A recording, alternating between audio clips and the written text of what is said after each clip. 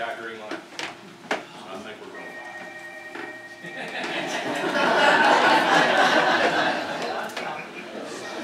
live. This is exactly what happened to me last night.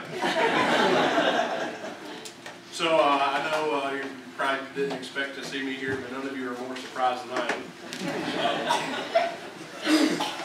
My family and I, we had the privilege to go to the Carolina game last night, and I don't know what color you cheer for one way or the other, but it did not go in my favor. So about halfway through the game, my phone rings, and I look down, and it's a number I do not recognize.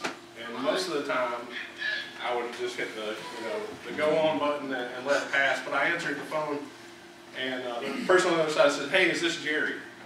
And normally I would have taken that opportunity, because I thought it was a telemarketer, to start messing with them, something like that. I don't know if you guys do the same thing, but I just start leaving as far down the road as I can. He said, "Hey, this is Justin from Cedar Fork, and hey, our interim pastor is not feeling well. Would you be able to come preach tomorrow?" Actually, he asked me if I had anywhere I could talk, and there were 22,000 people around me last night, and I'm like, we're going to have to talk here. So he asked, and I look at my wife, I'm like, "Hey, we're preaching at Cedar Fork tomorrow," and she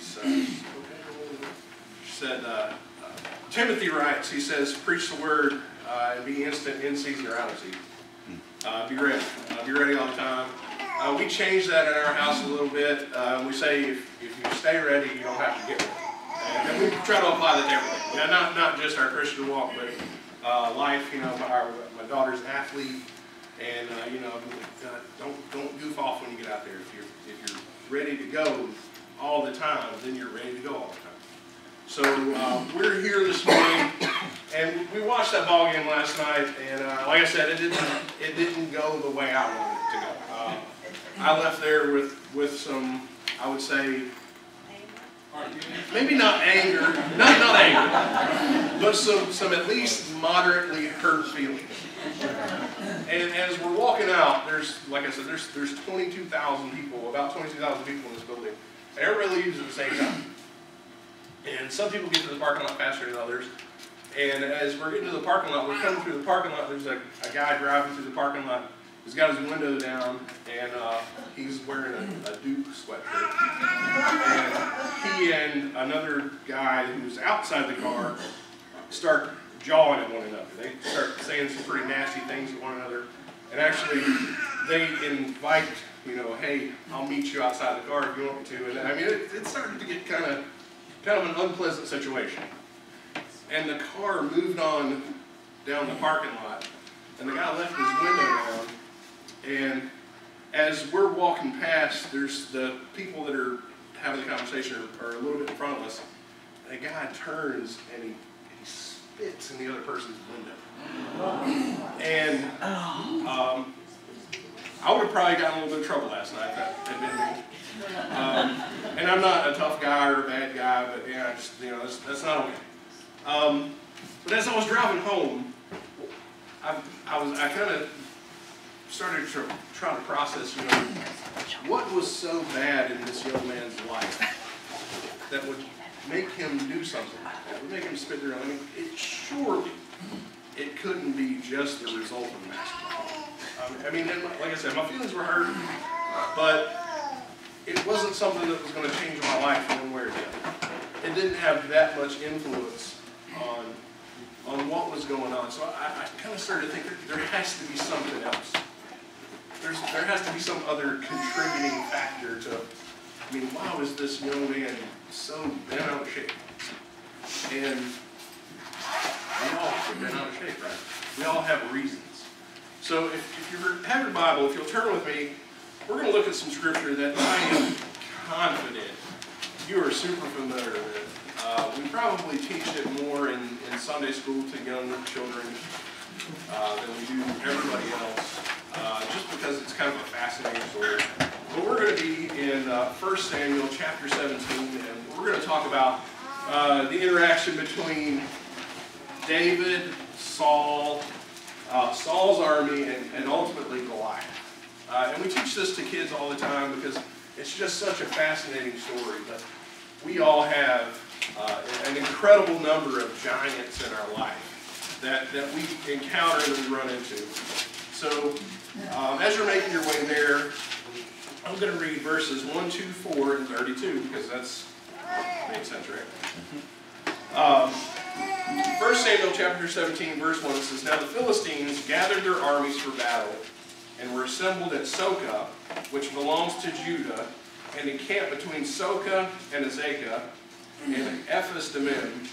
Saul and the men of Israel were encamped in the valley of Elah and drew up in the battle array against the Philistines. Verse 4 says, And a champion went out of the camp of the Philistines named Goliath of Gath, whose height was 6 cubits and a span, almost 10 feet. And verse 32 it says, David said to Saul, Let no man's heart fail, because the Philistine, your servant, will go out and fight you. Now, what are the giants that you face today? It's a number of things. People are facing debt. You're facing disease, abandonment, addiction issues, broken relationships, inabilities, weakness, past failures, discouragement. There are a ton of things. And your giant stands on the other battle line and they shout at you that says, you're not good enough for that. You're not good enough. You can't pay your bills. God doesn't love you. You're not going to win your children back. You're not going to overcome addiction. The giant stands there. Your life is a mistake. You don't have a bright future.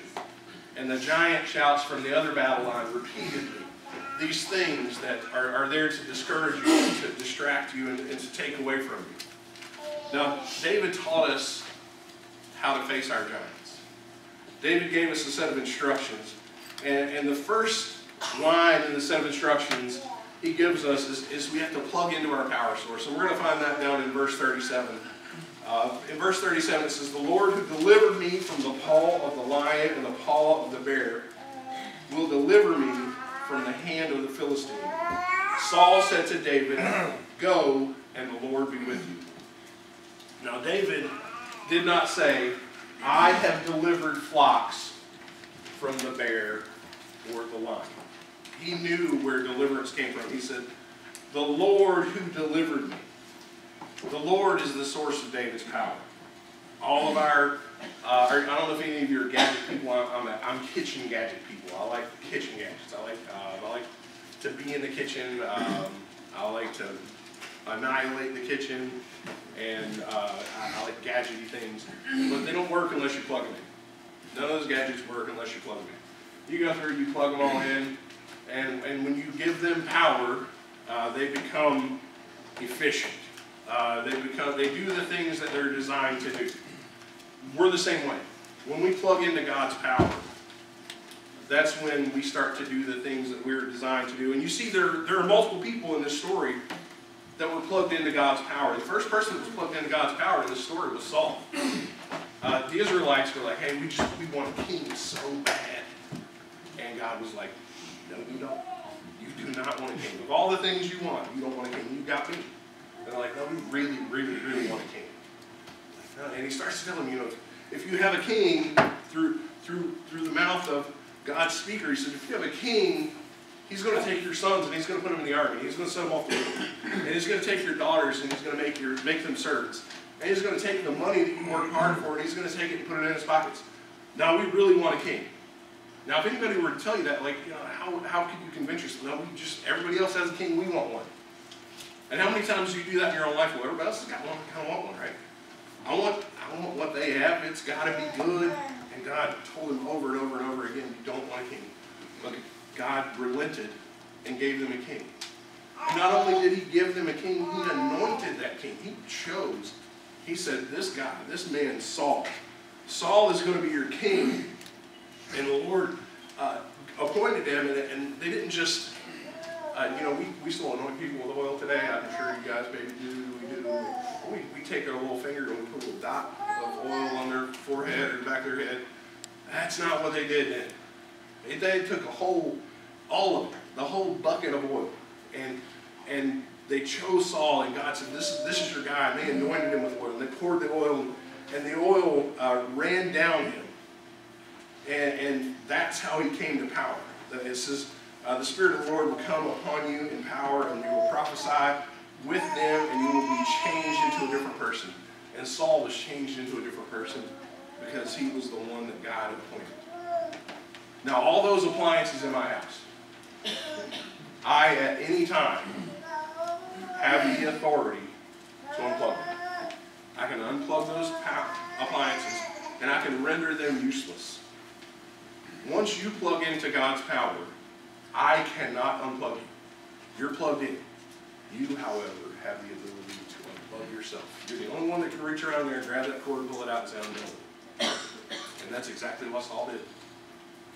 Saul chose, made a hard choice that I'm going to be disobedient to God. Now, when you disobey God, God is not going to just shut you off and say, no, I'm done with you. Because everybody in this room has been disobedient to God. I've probably been disobedient to God since I've been awake this morning. But when we choose to unplug ourselves, we become powerless. We don't have that same power and authority that God gave us. He granted it to us and said, this is yours. Do with it what I direct you to. I want you to do these things. And we can reach around, we can just unplug ourselves and walk away from it. So, next, David came to power. David plugged into God's power, and he would follow Saul.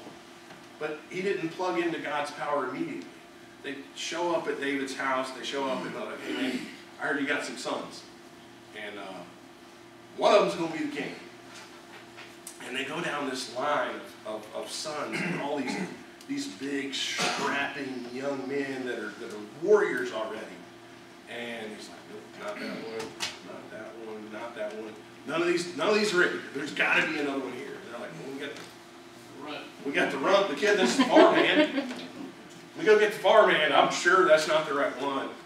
And David appears, and David is empowered. It says Samuel took the horn of oil and anointed him in the presence of his brothers. And from that day on, the Spirit of the Lord came upon David in power. Now, David was the one who was given power. He was given authority. And if you look at David's life, he was not always obedient to God. David's worst enemy was himself. And we're like that. Our own worst enemy a lot of times. We're our own giant, right? We're our own giant because we reflect on those things that we can't maybe we can't control. Or we start to compare ourselves to others. I heard another preacher call it the comparison trap. And when you fall into the comparison trap, you start to live in the land of Ur, where someone's house is nicer, or they're richer, or their job is better. And when you live in this land, you can't, you're your own worst enemy because you compare yourself to everything. You start to comparatively align yourself to how much more sinful they are. I am exceedingly better than they are. I go to good church often. And, we start to fall into that. But God grants us power as well. We receive power in the New Testament in Acts chapter 1 verse 8. It says, you shall receive power. After that, the Holy Ghost has come upon you, and you shall witness unto me in Jerusalem, and all Judea and Samaria, and unto the uttermost part of the world. We are given the ability to plug directly into God's power through the Holy Spirit. And when we receive the power of the Holy Spirit, we're unstoppable. There are so many things that we couldn't imagine doing in ourselves, that we're not capable of in ourselves, that the power of the Holy Spirit will allow us to do. It'll push us so much further than we would. Push you into uncomfortable places, make you answer phone calls in the middle of a basketball game. It will take you to places you wouldn't imagine. Paul says, any speech that comes out of my mouth with enticing words are not of man, but through the power of the Holy Spirit. God's word will pour out of you, not because of your own righteousness or someone else's righteousness around you or your own goodness, but through the power of the Holy Spirit. So how are we going to face these giants? We have to choose the right weapons. You got to get out there and you got to choose the things that are going to help you defeat these giants. And in verses 38 through 40, it says, "And Saul armed David with his armor, and he put on a helmet of brass upon his head. Also he armed him with a coat of mail. And David girded his sword upon his armor, and he said to go. And he had not proved it. And David said unto Saul, I cannot go with these, for I have not proved them. And David put them off, and he took his staff in his hand, and he chose for himself 5 smooth stones out of the brook, and he put them in his shepherd's bag which he had. Even his scrip and his sling was in his hand, and he drew near the Philistine." I want you to put 5 stones in your bag. The first stone I want you to put in your bag is the stone of the past, because God has helped you overcome something in the past. Now, we're told all the time not to dwell on the past. And you know what? Don't dwell on past sins. But don't forget what God has delivered you from. Don't forget what God has given you in the past. And David, he said it before, he said, God's delivered me already. He's done it already. He delivered me from the lion. He delivered me from the bear. And we have to be mindful of that. We have to be mindful of the things that God's got us through already. There are things that you went through that you did not want to experience. But God delivered you through those things anyway. And you know what? There might still be some, maybe not hardness, but there may be something in your heart that says there's still some pain there. There's still some tenderness there. But God delivered you through those things. And in 1 Corinthians it says, remember the wonders that he has done, his miracles and his judgments he has pronounced. Forget your past sins, but dwell on those things that God has done for you in the past. Dwell on the goodness that he is. The second stone I want you to put in your shepherd's bag is the stone of prayer. Prayer is a powerful thing. And prayer is probably it's one of the greatest gifts.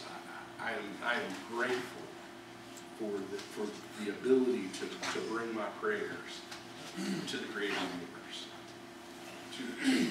universe. There's no power greater than that. And I'm grateful that I don't have to go through anybody else. I'm grateful that I don't have to go tell my brother that, hey, I need you to say this to God for me. And you know what?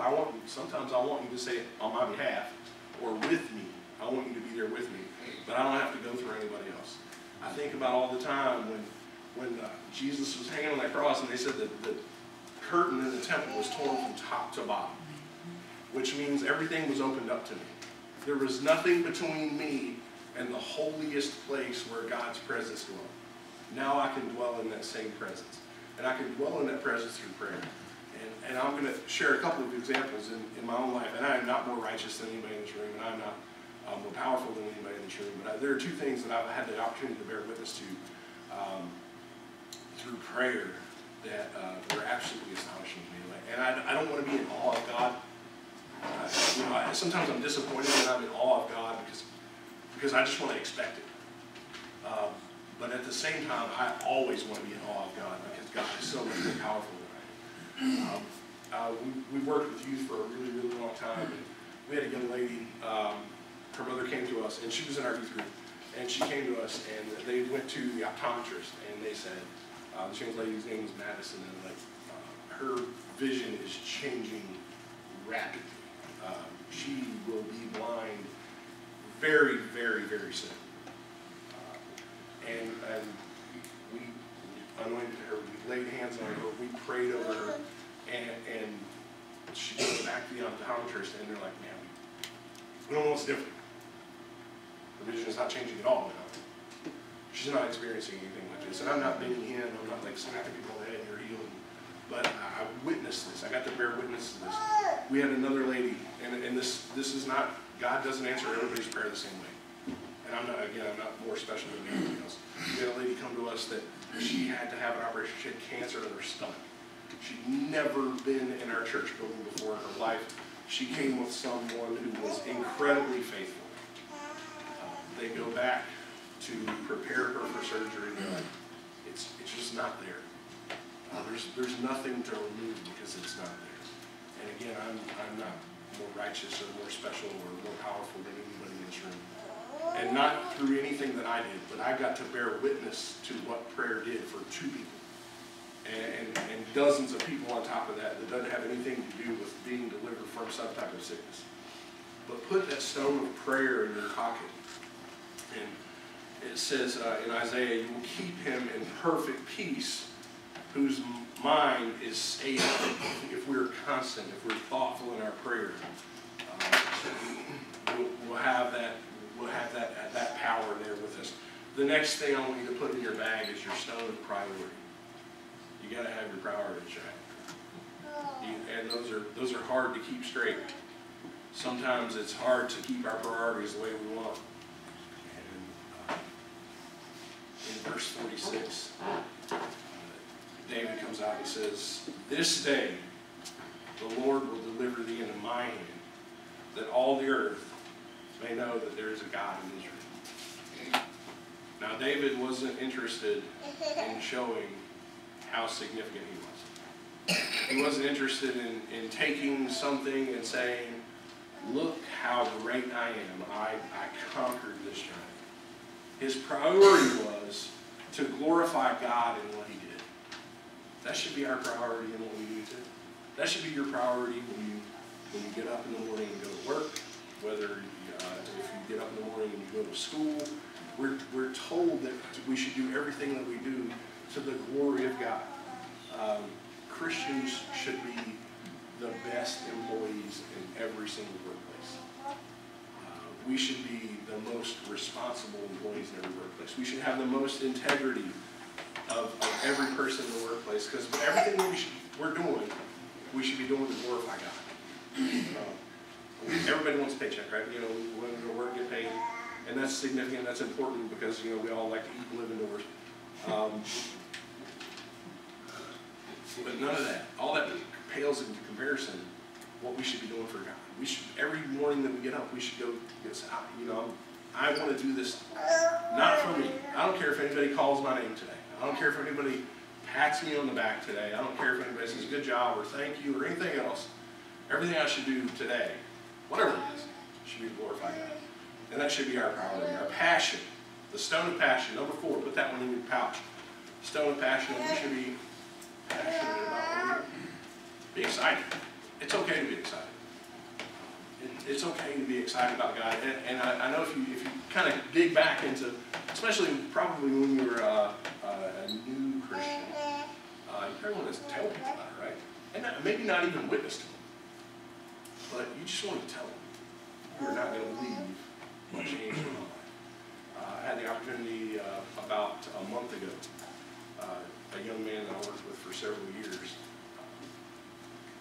I had talked to him a considerable amount of time. And he called and he said, "Man, I just want to let you know that I dedicated my life to Christ." And it didn't have anything to do with me. It didn't have anything to do with my power or anything else. But he wanted to tell somebody because he was passionate about it. He wanted to tell somebody because something good was in his life. We should be passionate about what we do. And David said to Paul, we read this earlier, David says to Saul, "Let no man's heart fail because of him. Your servant will go out and fight the Philistines." We should be passionate. Don't be afraid. There's nothing to be afraid of. I'm going to go out there and I'm going to fight this guy. And in verse 48 it says, "Came to pass when the Philistine arose and came and drew near to meet David." This is my favorite part of this entire story. When he came to meet David, David hurried and ran toward the army to meet the Philistine. Now, most of the time we don't run toward our problems, right? We want to get as far away from our problems as possible. And that's just good common sense, right? And it just makes sense. But when I see David and his passion here, he not only knew that God was going to deliver him, he not only knew that God was going to take care of the situation, he was so fearless that he ran directly toward the person that no one else in the entire army would even consider battling. Saul, Goliath came out to the middle of the battlefield every single day and said, send me somebody. Send me somebody to fight. Give me somebody to fight. And day after day after day, nobody wanted to take it to that. And David was so passionate about it. When it came his turn, he's like, call my number. He beat the feet across that field. He ran across that battle to take on the giant. The last one I want you to remember, the last stone, is the stone of persistence. Why did David pick up 5 stones? Goliath, 4 brothers. Was it 4 brothers? Was he not sure that that first shot was going to do it? Was he not willing to give up if that first shot didn't do it? That's how we have to be. Be persistent. Pick up more than 1 stone. You know what? It may be the first time that you pray for your child's deliverance that God works in their heart. But it may not be. It may be the first time that you go out and apologize for something dumb you did. It might not be the first apology. Be persistent. Be willing to go through it more than 1 time. We talk, you know, it's almost cliche, right? If you get knocked down, what do? You get up, dust yourself off, and get back at it, right? And it's cliche. But I can tell you, and my daughter will tell you, she's sitting a few rows back. She gets knocked down. She plays a couple different sports, but soccer's her thing. And I don't know if any of you are familiar with girls soccer, but girls soccer players are dirty. It's terrible. Like, girls soccer players are the dirtiest athletes. I have a beautiful picture of her. She's a defender, and I have a beautiful picture of her down near her goal. And there's a girl that has her shirt on this side, and she is wrapped around her throat, and she is like choking her with everything she has. And girls, they're just dirty. But she'll get knocked down, she'll get rolled up, and she'll start to maybe complain about something, and I am a 100% the ropes and dirt in it, Dad. Ropes and dirt in it, go. Just get up and go. Because your enemy, and I don't think the athletes that you're opposing are your enemy, but your enemy in life does not care if you got knocked out. Your enemy does not care what bad happened to you. Your enemy does not care what thing that has thrown you off track. Your enemy doesn't care about that. You have to care. And you have to persevere. And you have to be persistent. So if that one bad thing happens, or if it takes more than 1 prayer to break an addiction, or if it takes you more than 1 time coming to this altar to finally leave it at this altar and give your life to Christ, be persistent. Keep swinging the sling. And keep your eyes focused on God. Verses 41 through 47, it says, the Philistine drew near unto David, and the man that bare the shield went before him. And the Philistine looked about and saw David, and he disdained him, for he was but a youth, ruddy and of fair countenance. And the Philistine said unto David, am I a dog? Come to me with staves. And the Philistine cursed David by his gods. And the Philistine said unto David, come to me, and I will give thy flesh unto the fowls of the air and the beasts of the field. And David said to the Philistine, now come to me with a sword, and a spear, and with a shield. But I come to you in the name of the Lord of hosts, the God of armies of Israel, who has defied. This day will the Lord deliver you into my hands, and I will smite you, and I will take thine head from thee. And I will give your carcass to the host of the Philistines that day, and the fowls of the air, and the wild beasts of the earth, that all the earth may know that there is a God in Israel. In verse 47 it says, the assembled shall know that the Lord God saved not with sword and spear in this battle. This battle is the Lord's, and he will give you in our hands. Do not be disturbed by your giant. When David looked across that field, wisdom says be intimidated. Wisdom says that human on the other side of this, you do not want to mess with him. I mean, this guy was a professional soldier. I think we lose that sometimes. Goliath was a professional warrior. That's what he did for a living. His profession was kill people. It was take the life of enemy soldiers. And he didn't just wake up one morning and he was good at it. He trained. He became a professional soldier. And not only was he a professional soldier, he was very, very good. And we can't be disturbed by that. Don't be discouraged by your detractors. How many people bet on David? David. His brothers, his dad sent him down there and like, bring some cheese and crackers and get back out of there. You got sheep to take care of. His dad didn't bet on him. Saul surely didn't bet on him. Saul was like, no. He wants to fight. I'm going to send him out there to get killed. But Saul didn't believe him. His brother mocked him. Yeah, his oldest brother. And in verse 28, backing up, says he heard him speaking with the men, and he burned with anger because David said he was going to go out there and fight this guy. He burned with anger. Why have you come down here? And with whom did you leave those few sheep in the desert? Why is nobody watching the sheep? That's your important job. That's all you've got to do. I know how conceited you are and how wicked your heart is. You came down here only to watch us battle. He thinks that his little brother David only showed up to see the show. Like we go to see the show. Last night, I went to that basketball game to see the spectacle of it, to see the show. And that's what he thought David was doing. He thought David was down there just to see. You just want to see us get killed, right? That's all you're in it. You just want to see how bloody this battle is going to be. And that's all you care about. Don't be discouraged by your distractors.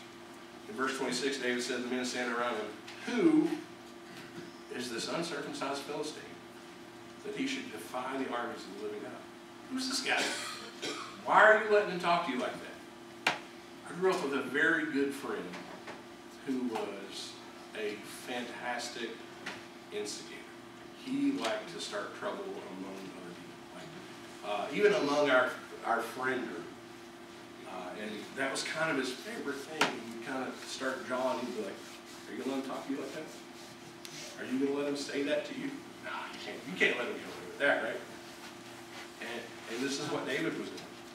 Only David wasn't trying to talk somebody else into going to the fight.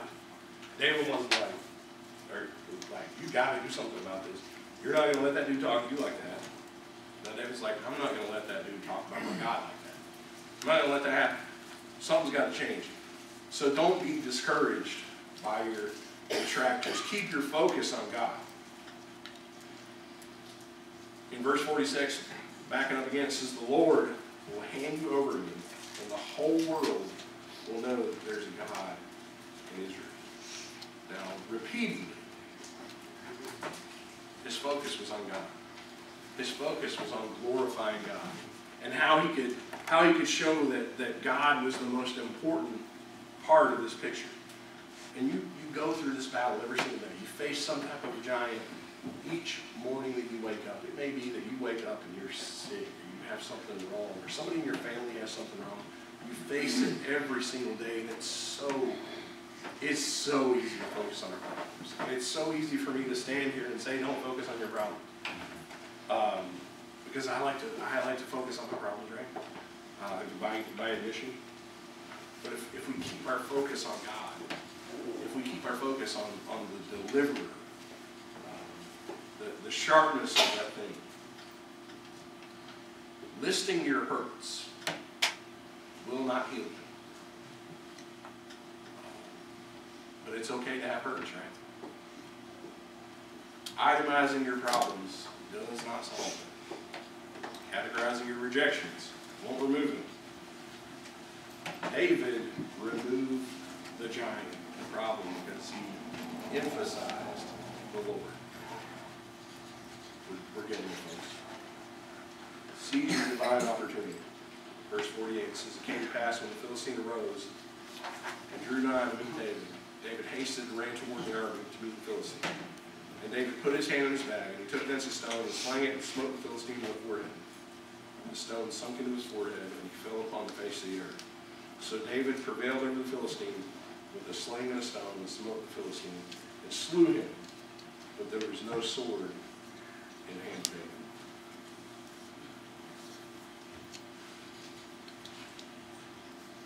We have to seize our opportunity. David was not the only person in this story that had the opportunity to go out and battle Goliath. He wasn't the first person, for sure. There were a lot of people there. They'd been there for a while. The battle line had been drawn. He was not the first one. So when it's your turn, when your opportunity arises, when it's that time for you to speak the gospel into somebody's life, or speak whatever it is down in your life. God says, if we bind anything here on earth, it's bound in heaven. Anything we loose in heaven is loose here on earth. So, take your opportunity to get. Why would these, they were volunteered. Why weren't there other people that volunteered? Eliab, his brother, the one that was trash talking and you only came down here to watch me get killed. David wasn't even, he was a soldier. He was an enlisted man. David wasn't. Why didn't his brother, who was a soldier already, why didn't he take that opportunity? The opportunity was presented to him. But he didn't trust in God. He only trusted in his own ability. Now, there are a lot of people, as far as the on-paper sense, there are a lot of unordained laymen in this world. Trust in God and use your opportunity. Because you're not enlisted or because you're not ordained doesn't mean God doesn't have a purpose. Saul was the leader of the army. By his very position, he was in charge. He was a war fighter. He was the king, and his responsibility was to not only lead, but his responsibility was to keep his army safe. And he chose not to. He had the opportunity to show the power of God. He had the opportunity to go out there and do battle himself. When you grieve God, you cause him to lead you. And that's exactly what Saul did. Saul grieved God. And he couldn't fight. He couldn't fight his enemies the way he did before. When he stood in God's power, his enemies were powerless. But when he separated himself from God's power, he no longer had the ability to fight. Jonathan, his son, Jonathan was a warrior. Jonathan was a fine warrior. But his wisdom was keeping him silent. He said nothing, did nothing, and he was willing to fight, but he would only fight without God's lead. He wasn't led into battle. And David himself, the outcome of the battle always ends in those who depend on those who side with God. 1 plus God is an army. When it's you plus God, you are an army. And you are the most powerful army in the world. Last verse. 17:15. David ran and stood over him, and he took hold of the Philistine sword, and he drew it from the scabbard. And after he killed him, he cut off his head with the sword. And when the Philistines saw that their hero was dead, they turned and ran. Not pretty, not cute. Sometimes you gotta cut off his head. You gotta cut off the other head. And this is, like I said, this is a, we tell the story in children's church, we tell the story in VBS. We kind of skip over this part because it's gruesome, right? It's not pretty. As a Christian, those who are out there shouting, the giants that we're facing every day, eternal life. Cut off evil communications. Cut off illicit relationships. Cut off bad habits. Cut off vices. Cut off alcoholism. Cut off dishonesty. You've got to cut the head off of your enemy. The next time the giants shouted, know this. You can plug into your power source. You can plug into the creator of the universe. You can choose the right weapons. Arm yourself with those 5 stones in your sling and go out there and sling until you can't sling. Keep your eyes focused on God. Seize your moment when it presents itself and cut off the head of the enemy. Sister will play for us as we close. You know what your giants are today. I don't know what your giants are. But I know everybody in this room has something that they have to fight. You get up and battle something every single day. And sometimes it's my own selfishness that I battle. Or my own desire to succeed. Or sometimes it's just that, you know, there's a dark place in me that can be mean and nasty and hating. And I battle that sometimes. So don't battle alone. Don't fight alone. If you've never been God plus one, if you've never been that army, now is your opportunity. This is where you make that decision. And if it's the first time, or if it's the 10th time, if you've battled repeatedly, this altar is where you make your decision. This is where you choose to be God plus one, greatest army in the world. This is where you tell your giants, where you shout back at them that you have no authority, you have no power over me, because my power source is from the Creator of the universe. And I hope today, as you prepare your heart, as you prepare to leave here today, I hope you don't battle alone. If there's a time that I am open to speak to anyone in this room. I'm sure there are more people in this room that will be happy to speak with you, that would be happy to show you how you plug into this power and how powerful it really is. As we prepare our hearts, we prepare to leave this way, don't leave without power. Father, I pray that in this time, I pray that our giants don't overwhelm us. I pray that we don't sit and listen to our detractors, that we would be willing to plug into you, Father. I pray, Father, that as we plug in, Father, I pray that we'll pick up our weapons. And we will know what those weapons are capable of, Father. And I pray that we keep our eyes focused on you.